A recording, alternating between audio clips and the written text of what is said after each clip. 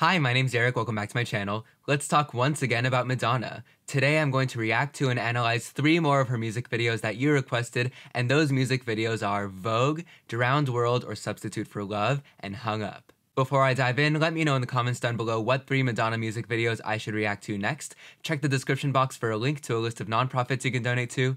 Please subscribe to be here when I post new videos every week, and hit the bell icon to be notified when my videos go live. Without further ado, first up is Vogue.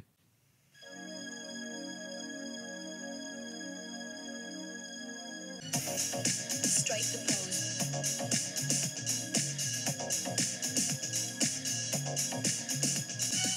Look around, everywhere you turn is heartache. It's everywhere that you go. Go around. I know a place where you can get away. It's called a dance floor, and here's what it's for. So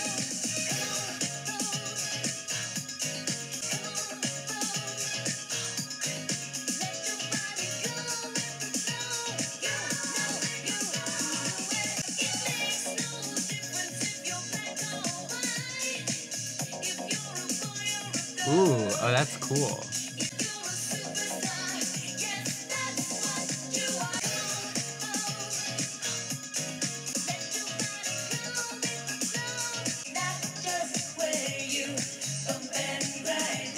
The iconic cone bra. Wow.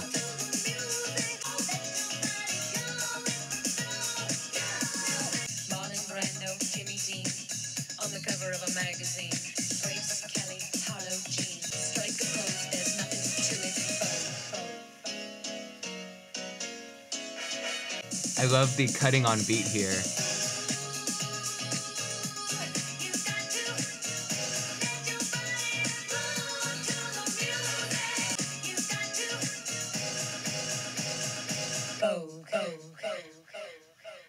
Wow, I love the black and white. I believe this is another David Fincher directed music video. He does such great work with Madonna, and Madonna's dancing in this music video is super impressive. The video feels very elegant and cohesive, but still has a nice variety of set pieces and, of course, Madonna's signature cheeky sense of humor. In the lyrics to the song, Madonna talks about all these old Hollywood icons, so the aesthetic of the video matches that. It also makes sense because this song was featured on I'm Breathless, which was a soundtrack to Dick Tracy, which takes place in the 1930s. Again, the same sort of golden age of Hollywood. I don't know if there are that many specific symbols going on in the video, but I think what's significant about it is the way that this old Hollywood aesthetic matches or mismatches with the casting and with the context of the song. The stars that Madonna names and that inspired this video were, for the most part, if not entirely, white and straight, whereas voguing comes from a world that is very not that. And the casting of the video reflects that. It's a diverse cast of dancers. I talked about this a bit in my reaction to I'm Breathless, but part of the significance of talking about these old Hollywood icons in the context of voguing is that a lot of the ballroom scene and drag culture and associated subcultures involved a lot of aspirational sort of imagination. If you've heard the expression realness, its meaning has been diluted and changed a bit in recent years, but in its original ballroom context, it referred to the capacity of members of marginalized communities to imagine themselves as being successful and being glamorous and being supported and lauded. It was the assertion that a queer or trans person of color was just as worthy of success and comfort and dignity as a white cishet person like Marilyn Monroe or Fred Astaire. So that's why it's such a natural decision for this video to be so overtly glamorous, with these dancers wearing suits and gowns and looking just very elegant. They're in business suits and on movie sets and doing all of the things that people aspire to and showing that people in these communities can achieve those things, because our image of success has traditionally been limited to a very uniform appearance. It's also worth noting that this song and video came out during the peak years of the AIDS crisis, when the members of the same communities that originated voguing were the ones suffering and being stigmatized. So for one of the biggest pop stars in the world, if not the biggest pop star in the world at the time, to send out a message of inclusivity when so much of the messaging from the media and the government at the time was against that was a really big deal and really brave. Also, I introduced a new practice in my first reaction to Janet Jackson's music videos where I just take a peek at Wikipedia to see if there's anything that I missed or any context that I think will be necessary to share. And the only thing that is really standing out to me that I didn't touch on in this video is the fact that the background dancers are also mimicking the lyrics. And so in sort of an abstract way, these background dancers are embodying Madonna, again, this platonic ideal of the American dream. All right, up next is Drowned World or Substitute for Love.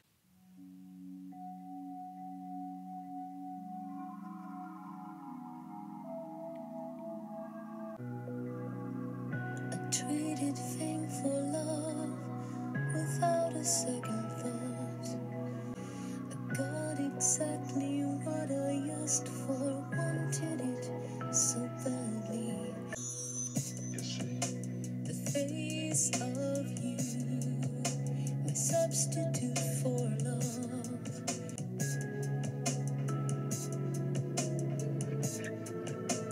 Oh, this feels very reminiscent of Princess Diana. Round the world, looking for a home. I never felt so happy. So that was eerie. The face of you, my substitute for love.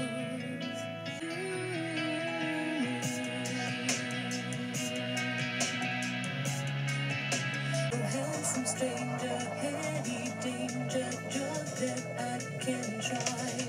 Oh, No Ferris wheel, no heart to steal, no laughter. oh, that's very creepy.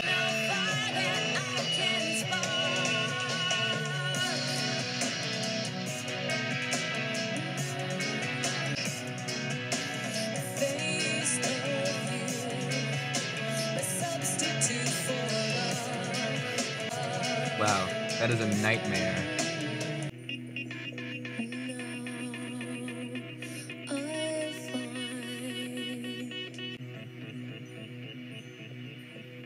This is my religion. Wow.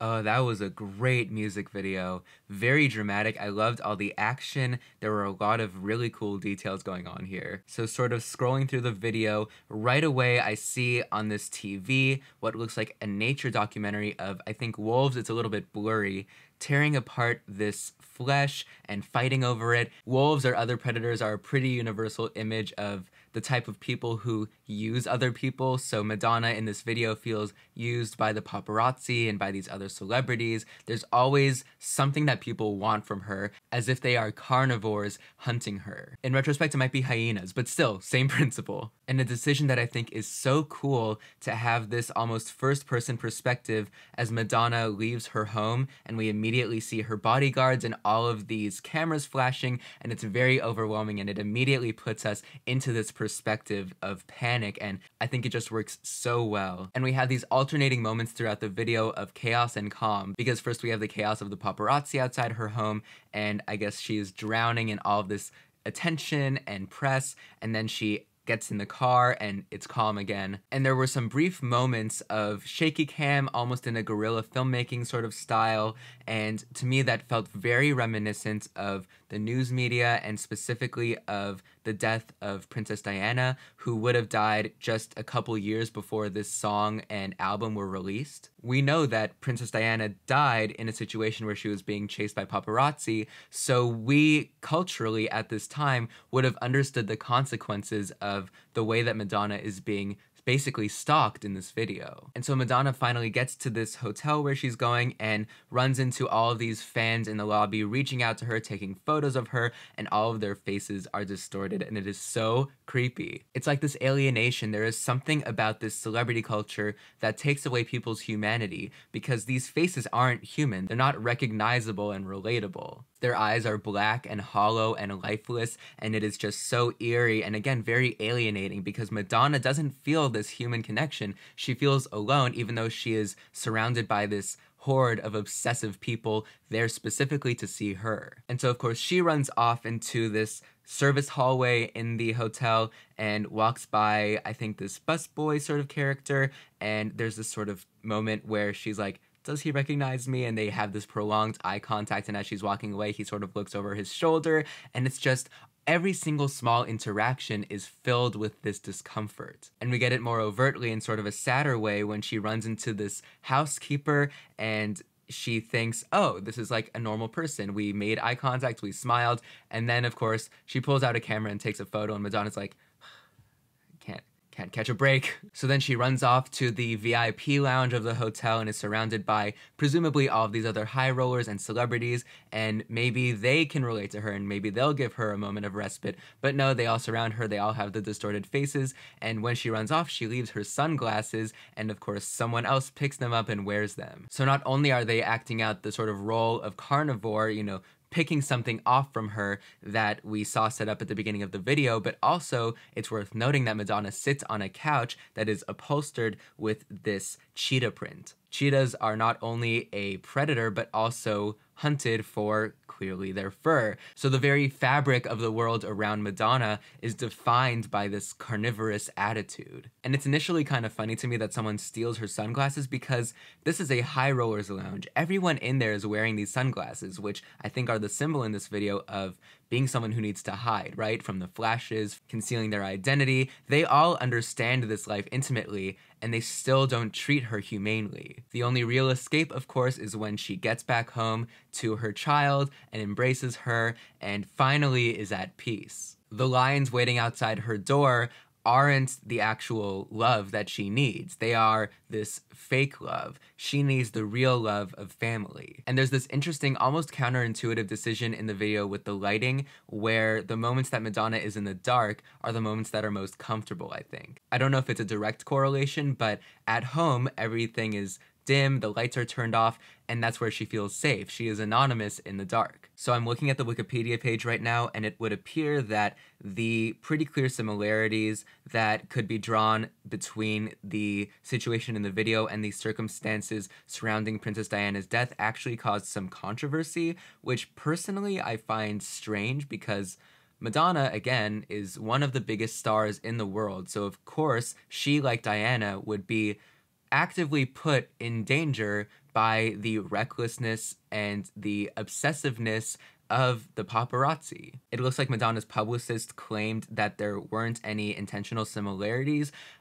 Even in that case, we culturally understand those similarities. We should be able to understand that the situation that Madonna is in is parallel to the one that Diana was in, regardless of whether she specifically was referring to that situation. I feel like the anger that some people seem to have, based on the Wikipedia article, at Madonna for potentially suggesting that her situation is comparable to Diana's is really misplaced, because that probably is an accurate portrayal of what she goes through, and the fact that we can draw those similarities should be very concerning and should cause us to reflect on our celebrity culture. In any case, I thought the video was excellent. I loved the direction of it. The distortion and all the little creepy elements were just so nerve-wracking and really put me in Madonna's mindset, and I thought that it just worked so well. Okay, the third and final music video I'm going to check out is Hung Up.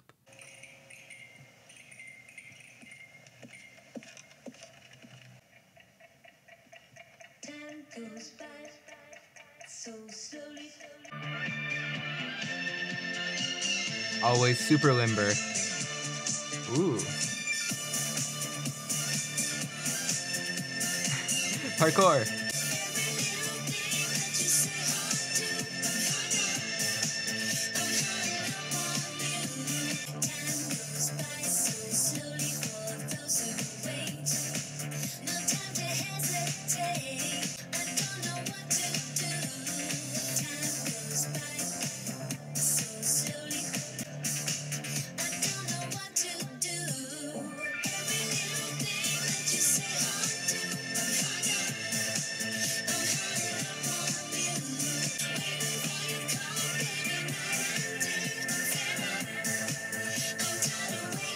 This is so fun.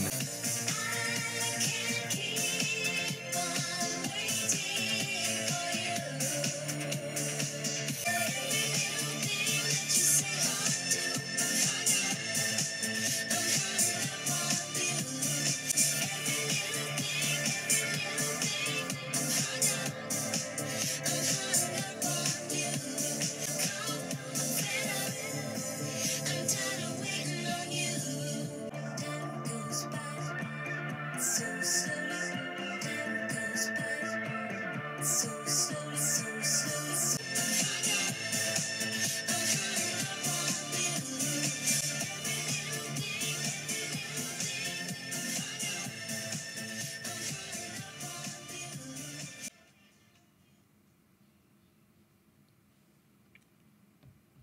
That was so much fun. Oh my gosh, I love that video. All three of these videos have been just so great. I think the most obvious point of comparison here is, weirdly enough, the Vogue music video, because there's such a stark contrast between the elegance and glamour of the Vogue music video and the almost mundane, sort of everyday feeling of this music video, but I think they ultimately have a very similar point. Because the video starts out with all of these different sort of groups or, individuals being separated and dancing on their own. Madonna, of course, in her pink leotard, dancing on her own and enjoying herself in her little dance studio.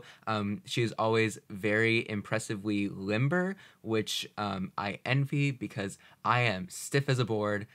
It's like I have rigor mortis. If I tried to do any of this stuff, I would just snap in half. And so we have all of these different people from different backgrounds and neighborhoods specifically separated out into different contexts. And something significant, I think, is that a lot of these dance routines are specifically dance battles. So of course we have the joy of dance going on, but also we have these divisions and these inherent conflicts. Just as a side note, I think my favorite scene in the music video is in the restaurant.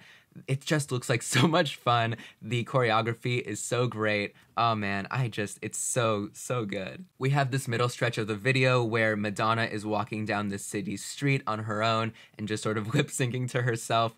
And I guess it's the build up to the party at the end. And then it's intercut with this scene on the train where another dance battle occurs. And of course, it's this increasing tension that builds up finally to this party. And what I think is significant about the party is that all of these differences are erased. There are no more conflicts, there are no more battles, there are no more divisions on race lines or class lines. It's just all of these people enjoying dance together. And of course, killing it at Dance Dance Revolution, because obviously. So sort of in a similar vein to the way that the Vogue music video said that music and dance can uplift people, this music video says that music can help people transcend their differences and come together and celebrate their unity. Looking at the Wikipedia page, something that I would not have picked up on is that this video is inspired by John Travolta. We knew that it was a tribute sort of to dance in general, but specifically his prominence during the disco era makes a lot of sense. But disco, much like house and voguing, is a style that originated in marginalized communities